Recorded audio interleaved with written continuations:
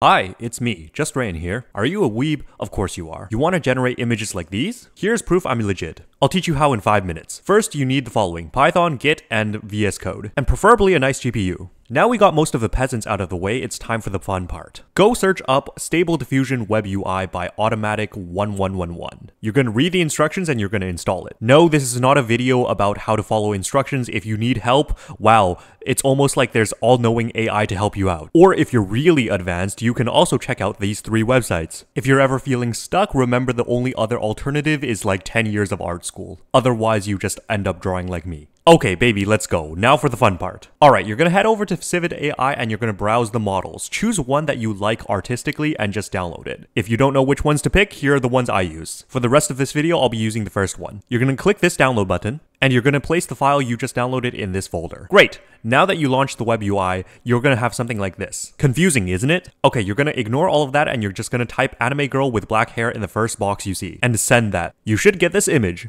Just kidding, this was my prompt. Oh, I forgot this slide was here. Here's what you actually kind of get. Wow, it's almost like you're not instantly good at something you try for the first time. So how do we go from this to this? Well, it's actually very simple. You just copy. If you head back over to the Civid AI and click into an image, you'll see exactly how they generated their image. Basically, there's a lot of settings that you can configure here, but just try to copy exactly what they did. If you're stuck at any point, again, ChatGPT, Google, or Stack Overflow might help you. And you should get a pretty good image. Great, now that we generated our first image, it's time for some optional stuff. First of all, textual embeddings. They fix stuff for you. If you ever have bad hands or just bad images in general, you can check out an Easy Negative and Bad Hands. Here's a comparison of what they do. Loras, to put it simply, they keep character, art style, and concepts generally the same. For example, if you want to generate art like Genshin stickers, you can do that. Or like a tarot card style. You can even keep consistent characters with them. Or keeping concepts such as expressions. ControlNet, they help with posing. To generate poses, I recommend posemyart.com. Or you can just use image references. Here's some examples of what ControlNet does. Finally, VAEs. It's like color grading. Here are some examples. However, most image generation models have one built in, so it's chill if you don't use one. Great, happy image generating. You should check me out. I'm on that arc right now. Okay, bye.